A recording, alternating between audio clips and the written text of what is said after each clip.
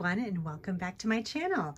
We're down here in my craft room where I just recently cleaned up my entire card making desk. I had been doing a lot of card making, and I just decided to clean everything up. And as I was doing it, I realized I haven't done a video in a while where I kind of show my immediate craft desk and the things that I have in front of me to kind of help me work better. I did a big tour of my craft room and kind of touched on some things, but I thought I'd kind of take a deep dive into my craft desk. And, you know, I like to see videos like this and how other people kind of arrange their things on their desk, because sometimes I can get ideas on how to better organize myself. So hopefully you can get some ideas on how I kind of organize my desk and get some ideas for yourself. So let me kind of pan out and just kind of show you the desk itself.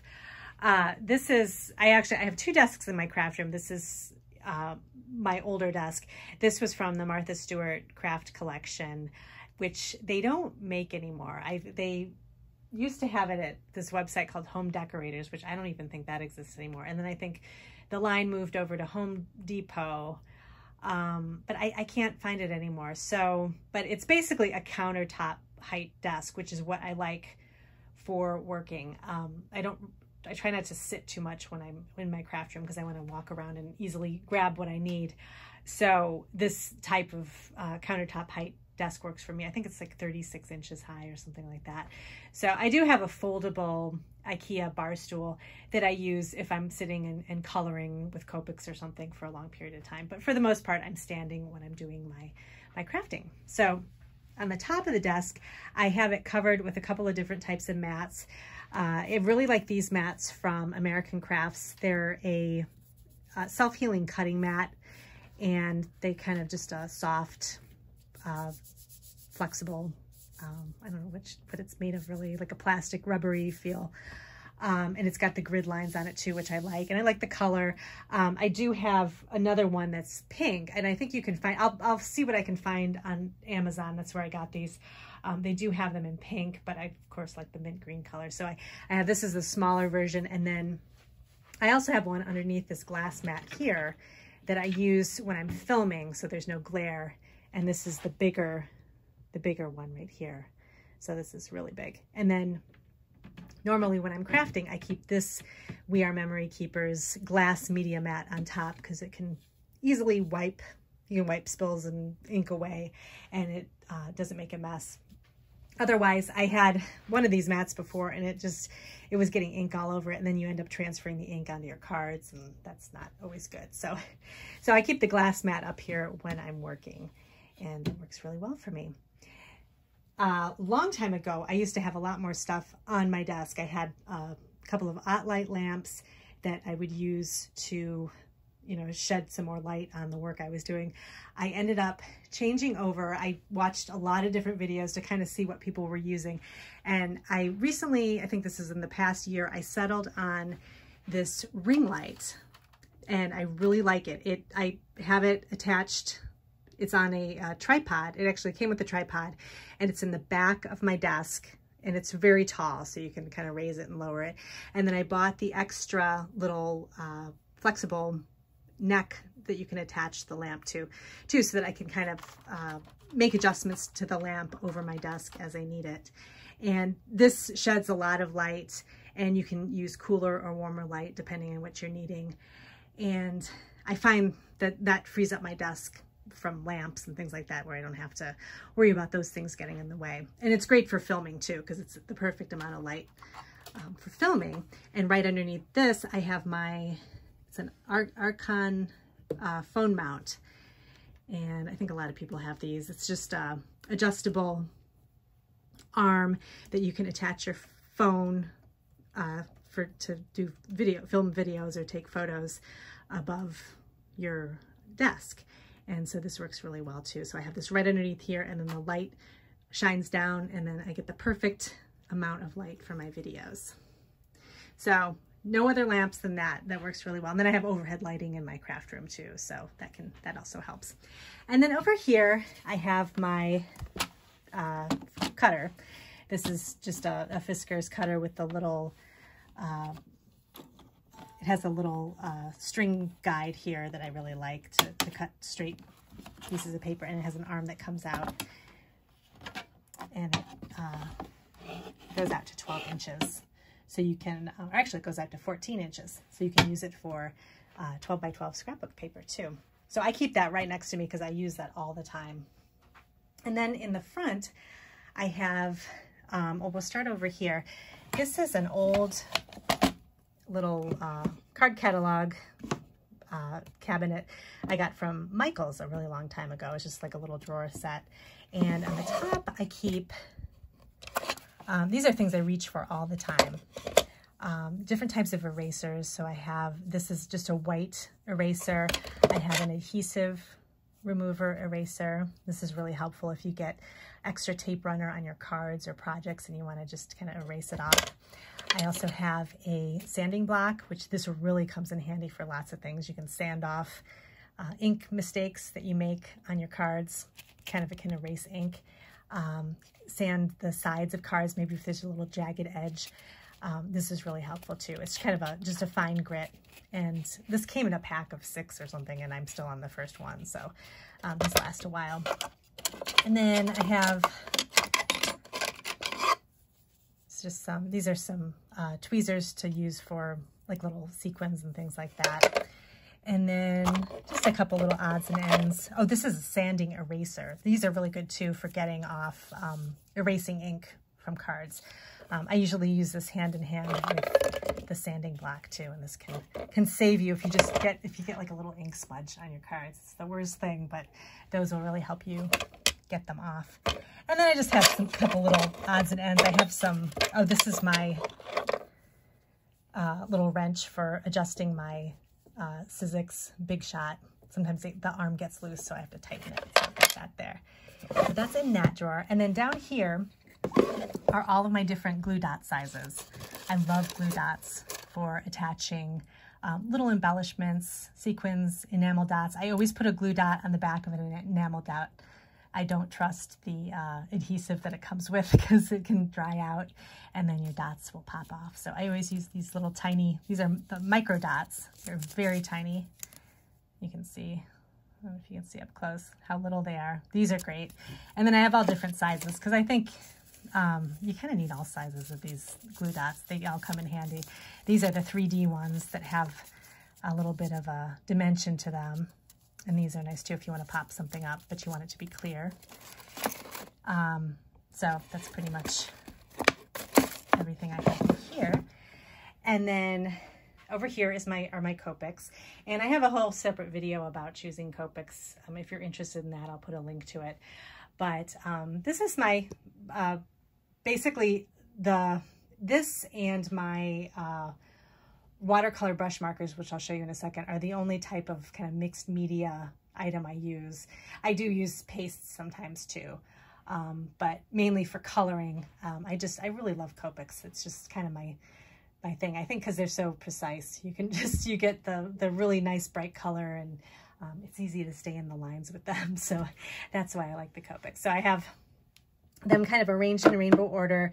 This container was from Organized More. They have a newer version of it that you can purchase online, which I'll include a link to. But I just kind of arranged all my colors in alphabetical order, or not alphabetical order, rainbow order, but according to the kind of letter code on here. So the RVs are here, the regular R's, it kind of goes like that. And then I have all my neutrals down here. And then these are my little accent pens, the Spectrum Noir glitter pens, which I like to use as kind of an overlay on my Copics. It gives a little bit of a shimmer. I've got some Wink of Stella pens too, which are kind of the same thing, but I've got a variety of colors of those. Those are really nice. And then on top of this, because I like to also organize up, so use any kind of vertical space I can have. This is about as high up as I can go, but this works pretty well. Let me start over here. I have this little basket with my Stamptabulous tool. This is to use with like your MISTI or any type of stamping platform. And when you put the platform down with your ink and your stamp, you can kind of move this along on top to really get a good imprint with your stamp. This is helpful. It's just kind of ergonomically correct. It's got the little knob on top that you can use your hand to kind of move it around to get a perfect print with your ink. So I've got that in this basket. I also have just a variety of sizes of acrylic blocks for my stamps, my acrylic stamps. So these are handy right here. And then next to this, I have this container that I got from Amazon. It's really helpful. You can also attach it to the wall too. You can have it kind of facing out. But it works really well sitting on top of here. And these are my tools that I reach for most often. So I have my small scissors. I have my other pair of scissors over on my other table, but I have my little cutter bee scissors usually in here. And then I have these just to cut small little pieces. I have a couple of different types of liquid glue. All of my tape runners, I just pop right in here. I forget what I have tweezers in here, but I'm actually working on some beading projects over on the other side. So I grabbed those. And then this is just kind of a variety of different tools. I have my little pokey tool thing. I've got another little tool like that. Some brushes. I'll use a big fluffy brush like this to brush off glitter if it gets on a card. Crystal katana. This helps to put little jewels on cards. A couple of bone folders. A pencil. So just some just tools that I'm always looking for. I just kind of keep in this little cluster. And then over here I have my larger scissors. This is these are the Tim Holtz non-stick scissors. I have them in 2 different sizes. And then my these are black liner pens. I like to use these for correcting mistakes when I stamp with black ink. So if maybe the stamp kind of missed a spot, you can take one of these thin black pens, and they're different size tips depending on what size you need, and you can kind of go over the black line with your ink, and it corrects any stamping mistakes. So it's kind of nice too. And then in this little area, I just have, this is a white artist pen. I use this for like little accents on Copic coloring, to make the little shiny marks. So a couple of different types of pens here, and then there's some glue pens too. So I have my quickie glue pen, and then another glue pen here, and then another couple of white markers here. So that's everything up there. Oh, and then I have, this is my favorite tool. I always talk about this. This is my Spellbinder's main attraction. This is for, there's a magnet on this side, and you can use it to hold your dies while you're using them. So if you have like a set of heart nesting dies or something, and you're using all of them, you can, they're metal, so they're attracted to this because it's a magnet on top, and you can keep them safe on this thing so that they don't get lost on your table. So, and it's cute too because it's shaped like a diamond. So I just have this up here as decoration, and then it's also very useful. And then over here, I have another kind of contraption that I made up from some plastic Sterilite drawers and another Michaels, older Michaels little storage shelf. But I keep this is my large heavy duty Glue Glider Pro. So this is a tape runner, but it's like a stronger tape runner. And it's so big, so I just keep it right in here so I can grab for it. And then these are my Zig Clean Color brush pens, which I love working with. You feel like a watercolor artist, but it's easy to stay in the lines with these. You can use them with or without water. So I've used them both ways, but I like to add a little bit of water and then kind of brush these on, and the marker just kind of blends in really nicely with the water. So you get a watercolor effect on your stamped images, which is really nice. So these are great for florals. So I use these quite a bit. So I just kind of make that little basket or drawer like that. And then this drawer has different types of pens, felt tip pens that I'll reach for to maybe do some journaling or something like that. So I just like to keep these handy. These Sharpie pens are really nice. They're super fine tipped permanent markers. These are great to use for, you know, if you want permanent writing on something. So I have those in a whole bunch of colors. And then this little turny shelf thing, I don't know what you call it. I got it from scrapbook.com, and it's great for my embossing pastes, which I use with my stencils. And then on top, I keep all of my Nouveau drops organized by rainbow colors. So they're fun to look at because they're so colorful and pretty, but then it's also useful because I can kind of see what I have and reach for it when I want to use. I would use these instead of enamel dots because you can kind of make a variety of sizes because, you know, you're in charge of how big you make the drops when you squeeze them out. So it's kind of nice to use these sometimes too instead of enamel dots. So that's everything on top of my desk. I guess let me show you what is in my desk. So again, I like to keep everything that I use all the time handy. So, and this desk is mostly just for kind of card making type stuff. So that's what you're going to find in the drawers too. So I have all of my foam dots here, different sizes of foam dots in this little, just a cardboard box here. I also have just a variety of ink pens, whatever I need. You know, if I'm needing a pen to write something down, I just have that in here. I've got my tape. I have my tiny attacher stapler with a bunch of different types of staples in the back here. Oh, this Post-it tape is really handy too. I use this to make lines. Like if I'm doing ink blending, I can ink blend stripes by using different sizes of Post-it tape. So it's kind of like, it's like painter's tape. It doesn't stick to your project and it peels away. So you can use it as masking. So I have this larger size, and then I have a smaller, narrower size too. So these are nice.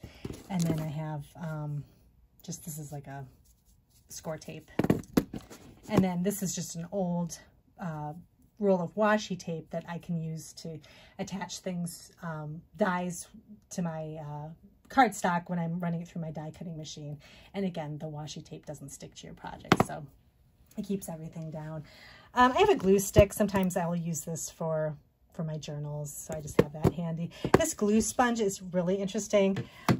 It's just another way to adhere something. It's basically just a sponge that has glue on it, but you can tap like an embellishment or something and it gets glue evenly all on the back of it, and then you can lay it on your project. So this is kind of nice to have. You can kind of see the glue on the bottom there. And then I have a whole bunch of different little notepads and things if I want to jot down some notes. Over here are my grids for my MISTI. I got these from Tailored Expressions. These are really handy for lining up stamps and sentiment stamps on your MISTI. So it's got the different sizes depending on the size card you're using, and there's also a blank one that can be useful as well. There's a real big one too, so I keep those handy. I also have kind of little cheat sheets in here for if I'm making like a slimline card, if I want to know the measurements for that. I've got my Happy Planner, the size of that, so if I want to cut down pages for that, I have those measurements handy. You know, different size cards, A7 cards. I always forget what size those are, so I just write it down on a little cheat sheet. 4-bar cards. So I've got those handy because I like to make different sizes of cards too, greeting cards. So that's everything in here. And then let me show you. This is all basically my inks that I use all the time. So I've got my Versamark ink. So this is the clear sticky ink that you would use for heat embossing or watermarking. I also have a Versamark Dazzle. This has a little bit of shimmer to it. So you would notice this more probably if you were just doing a watermark. So that's always nice. Just different kinds of them. Oh, and an embossing pen too. This is a Versamarker pen, so you can use that the same way as the the Versamark ink. I also have my little magic powder bag here that I like to keep handy because before I do heat embossing, I always run this over the top of my card before I stamp the Versamark ink, and that keeps the embossing powder from sticking to the parts of the card that you don't want it to. So that's really helpful too. I also have a variety of black inks that I like to keep handy. I have this VersaFine Onyx black ink. This is kind of a hybrid ink. It's a pigment ink and it's fast drying. So it's really good for heat embossing with clear embossing powder. It's also just really good for sentiments too. It gives you a really crisp image with your sentiments. There's no kind of like fuzzy lines on the sentiment, so I really like that ink. I also like to use this Hero Arts black dye ink. This is just a really nice regular ink for sentiments as well. And then of course Memento ink, which is great for using with Copic coloring. And oh, I forgot to mention too, the VersaFine as well as the black dye ink are really good with watercolor. So you can use that with the painting or with the Zig brush pens too. I also have this Brilliance black pigment ink pad, and Brilliance is kind of like a shimmery ink, and it's kind of nice to use if you want something a little different, like when you're stamping a sentiment, if you want a little bit of a shimmer. It's very subtle. You can't really see it that well. You have to look up close, but it's something a little bit different. So these are kind of nice. They actually come in a lot of different colors too, and I have a few of the colors as well. Oh, and I have this. This is a little trick I learned from, I can't remember who I learned it from, but I keep these old enamel dots in this little plastic bag. I'm missing a couple, but they're different sizes. And I don't know if you've ever put enamel dots on your card or your project and you don't like the way they look. This is a way to practice ahead of time and kind of place your dots, and then you can decide if you like them or not. So there was actually, I had a even smaller dot here, but I took all the stickiness off the back of the dots and I just leave these, and I'll arrange them on my card where I want to put enamel dots, and then kind of try different configurations until I'm happy with it. Then I replace these with the enamel dots that I'm going to use, and it works out great, and you don't make a bunch of mistakes, and you don't have to move your enamel dots all the time. So it's nice to just have these stand-ins for your placement. My Stamp-A-Majig for my wooden stamps. I also have my Wendy Vecchi stamping tool for wooden stamps. It kind of works the same way. I have my stamp scrubber. This is it's two-sided. It has kind of a felt pieces on either side, and you use this stamp cleaner. You spray it on one side, rub your stamps on it, and then dry them off on this side, and it's really handy for that. I also have a couple of, I have a gray, kind of a grayish ink, because sometimes I use this for stamping the backs of my cards with the handmade stamp. What else? Some silver ink too, and some white ink. So just kind of like basic, you know, neutral colors that I would use on cards for different things. And then I have a couple different stamping platforms in here too. This was the old Tim Holtz. I don't think they make this anymore. And then one from We Are Memory Keepers. So I always like to try all the different stamping platforms, but I usually just use my Misty. So that's everything in this drawer. Oh, and I also have, I've probably seen this before, my Lawn Fawn chamois. This is another type of stamp cleaner. This is the holder. So I keep this actually isn't a Lawn Fawn one, but this is from Lawn Fawn. It holds the chamois. But I get these chamois from Amazon, and I just cut them apart, and these are great for cleaning stamps too. So you just wet them with some water, and they kind of soften up, and then you can wipe your stamps clean, and they work really great. And then let's see, I guess that's everything in here, and I can just show you what I have. I've shown this before too. This is a kind of a stackable little metal container that I got from Home Goods a really long time ago. And this is where I keep the new stamps that I buy that I haven't had a chance to try yet.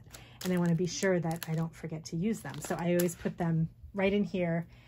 I'll also set up some projects too. If I have a few different types of stamps I'm using on some greeting cards, I'll keep those in here too, just to keep them handy because I'm using them. So I've got more stamps I need to get to make some cards, but I have a lot of cards to make because I'm going to be working on some craft show projects coming up soon. So that's everything on my craft desk.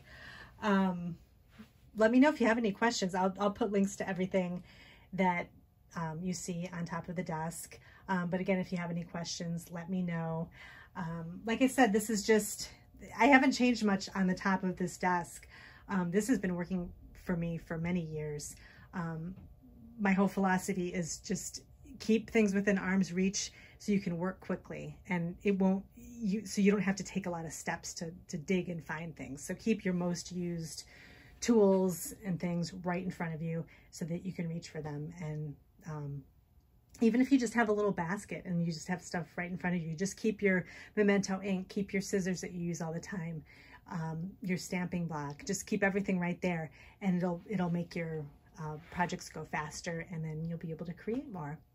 So thanks again for watching today, and I will see you in my next video.